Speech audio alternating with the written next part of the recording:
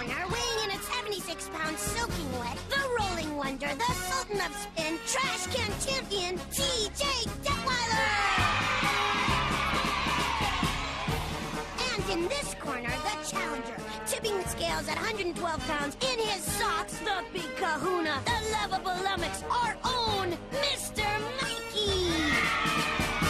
But I don't want to do it, you guys. I'm scared. Don't worry, Mikey. Based on every law of physics, this is perfectly safe. But that can't be true. It isn't. I was attempting to comfort you. I'm giving 30 to 1 odds on Mikey. Think of it. For a mere dime, you could be jingling milk money the rest of the year. I'm in, man! On your marks. Get set. Go!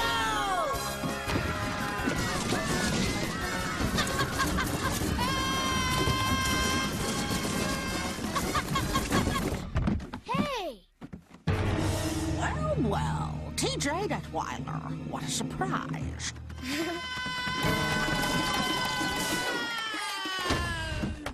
That's it, pal. You just bought yourself a one-way ticket to Principal Prickly's office.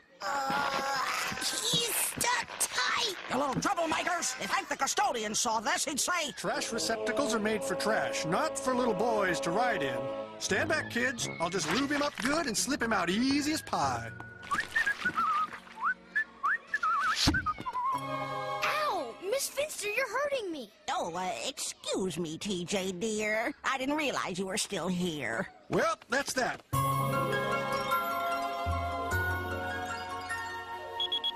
Uh-oh. Looks like I got a Jell-O incident in Sector 5. Guess I better get going.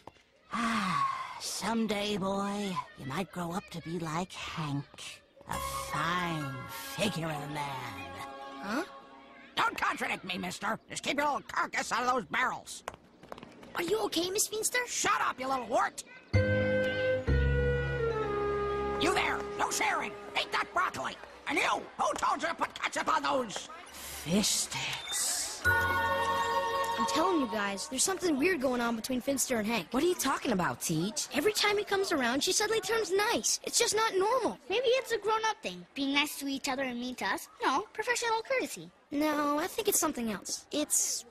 Love. What? Miss Finster has a crush on Hank. She's always had a crush on Hank, ever since that day he fixed her drawers. How do you come up with this stuff? Isn't it obvious? They're like Romeo and Juliet, Troilus and Cressida, Arnold Schwarzenegger and Maria Shriver. That's crazy. No, I think Mikey's right, and I'm gonna find out for sure. Miss Finster? Yes, my child? That is perhaps the ugliest dress I've ever seen you wear, and you've worn some pretty rank ones. Thank you, dear. Oh, and your perfume? What is it? Oh, the locker room? You smell like my gym socks. Thank you for noticing, TJ. It's so nice to be noticed. Yep, she's a goner. Well, at least now we know why she's so super nice whenever Hank's around. Yeah, too bad he's not around all the time. Hey, guys, are you thinking what I'm thinking? I don't know. I was thinking about getting more French fries. Listen, if we could get Miss Finster and Hank together, she would be nice all the time. Yeah, no more detention. No more ear yanks. No more nothing. We could get away with anything we wanted. I don't know, you guys. We're talking about people's feelings here. We're messing with fate. Technically, Mikey's right. By influencing the orbit of these two spheres of love, we could potentially change the course of history. Oh, come on, you guys. We'll be making Miss Finster happy, Hank happy, and ourselves happy. There's no downside. The spark is there, man. All we gotta do is fan the flames. The librarian said this was the most romantic music they had. What are those? They're called records or albums, depending on your generational affiliation. We played on this. Okay, we've got the old music and the old music player. Now all we have to do is get the old people. F. Randall, my trusted spy. The only kid around here I can count on. He's done so much for me. B-. F. Go! Yeah, what do you want? Spit it out! There's some kids running in the cafeteria. What? The scissors. Little hooligans! Hank, there's a big emergency in the lunchroom. One of the milk dispensers blew. Good, sweet Mike. I told them not to install those newfangled X-17s. They've never been cafeteria tested. Those little monsters. I've got my hands on them. Hey, what's going on here? It's not natural to store so much milk. Hey! Little rats! Why won't I get out? Miss Finster, what are you doing here? Well, there was some sort of problem, but now I really don't remember what it was.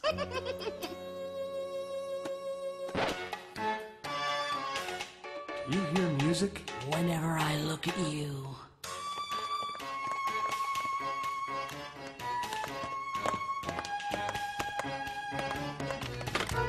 You are some kind of woman, Miss Finster. Please, call me Muriel.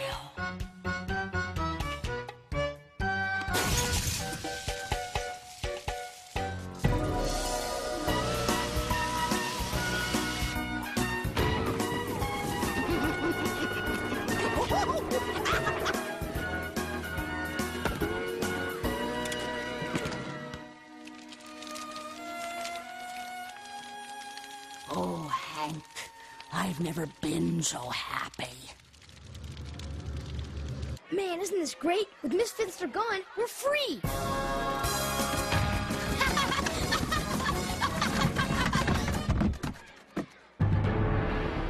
Hey, we're rolling here! Not anymore. This is our football field from now on. You got a problem with that? Yeah, I got a problem with that. Well, what are you gonna do? Cry to Finster? Forget it, Spinelli. Let's find something else to do. Back it up! Back it up! Tell us the meaning of life now, diaper boy. This is getting out of control. We gotta go see the king. What the? Where's King Bob? Big coup. King Bob, yesterday's news. Kindergartner's #1 now. I don't know about you guys, but I'm sure missing Finster right about now. A. Ah, Randall, my trusted spy. A+. A. She looks so happy, doesn't she? Yeah. Come on, let's go destroy her life. A. Miss Finster, could we talk to you? Why, certainly, TJ dear. What can I do for you and your lovely friends? She really creeps me out when she talks like that. Well, I don't really know how to put this, Miss Finster, but we miss you. What? I haven't gone anywhere. Not this you, the old you. The way you pulled our ears. And screamed at us. And disciplined us with extreme prejudice. Oh, you kids and your childlike exaggerations. Walk with us, Miss Finster. Ever since you and Hank got together, the whole place is a mess. It's like a dark cloud is blowing over the monkey bars. Oh, dark clouds? Oh, why, that's nonsense. It's a beautiful day. The sun is shining, the birds are singing, and the school has gone to pot. Hank, I need to talk to you. I know, Muriel. There's something I want to say to you, too. I don't know how to put this, but Me either, but it's over. You think so, too? We don't have any choice, Muriel. You and I aren't like other people. We have a calling, and that calling is this. Dirt? Dirt is our calling? No, not dirt. The playground, Muriel. The school, the halls, the grass, the windows, the flagpole, and the kids. They're your calling, Muriel. I know. Without my gentle guidance, they're lost. They need me, Hank. And the school needs me, Muriel. The other day, I walked into the boys' bathroom, and do you know what I found? What? Nothing, that's what. No paper towels in the dispensers, no toilet paper in the stalls, no Santa covers on the seats. And whose fault was that? Mine, Muriel. Mine. Oh, you're right, Hank. If we don't end this now, we'll regret it. Maybe not today, maybe not tomorrow, but soon and for the rest of our lives. Will I ever see you again, Hank? Of course you will, Muriel. Wherever there's a hall that needs a mopping, I'll be there. Wherever there's a urinal meant that needs replacing, I'll be there. Wherever a kid has broken a window or barfed on the floor, I'll be there. All you gotta do is beat me. You know how to beat me, don't you? Just push the phone buttons and hit pound. Goodbye, Hank. I'll miss you. And I you, Muriel. And I you.